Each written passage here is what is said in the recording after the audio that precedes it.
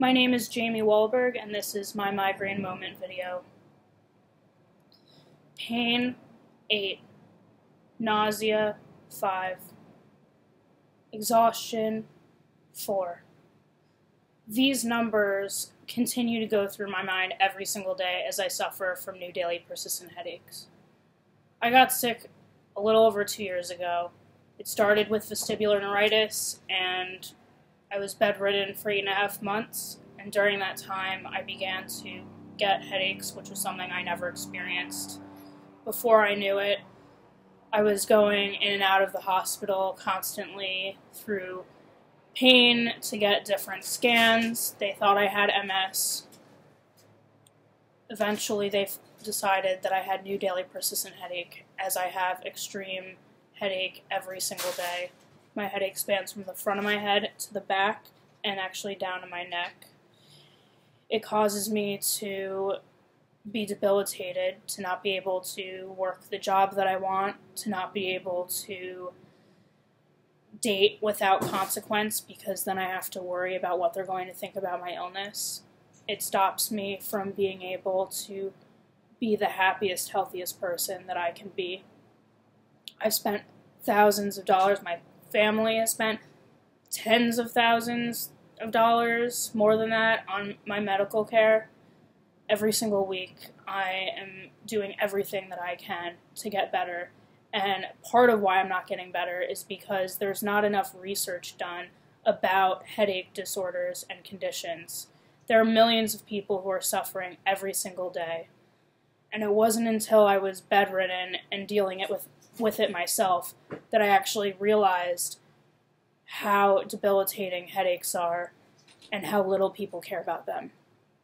A lot of illnesses or debilitations can be seen with the naked eye, and N.D.P.H cannot. It actually is interesting because I am also a trans man, and I've been transitioning for the last few months.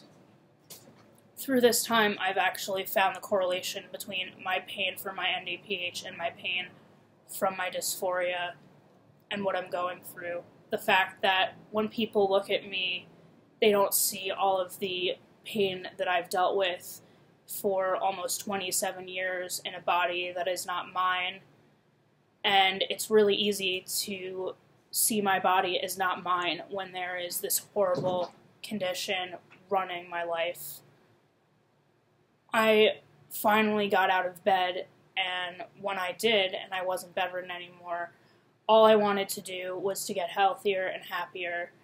And I can't get healthier and happier unless there's awareness that brings the urgency of research so that we can properly treat me and everybody else who's suffering from headache conditions. I've tried every single treatment you can imagine. I've been on over 60 medications. I've done nerve blocks. I've done Botox. I've done neurofeedback. I've done craniosacral therapy. I've done experimental drips. I've done chiropractics. I'm a medical marijuana patient.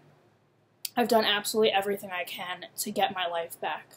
I'm going to be 27 years old, and I haven't been able to have a real solid romantic relationship, hold an appropriate job that pays enough to cover my medical expenses. I haven't been able to go out nights dancing or anything that I want to do that any normal person who's 27 does. And that's because when people look at me, they don't see what I'm going through, and therefore they don't care what I'm going through. Bringing awareness to the country, to the world, about headache conditions is the first step to curing them. I highly recommend that you take the time to listen to those who are experiencing this pain. Believe them when they say that they have this pain, and do everything you can to spread awareness. Make them feel validated.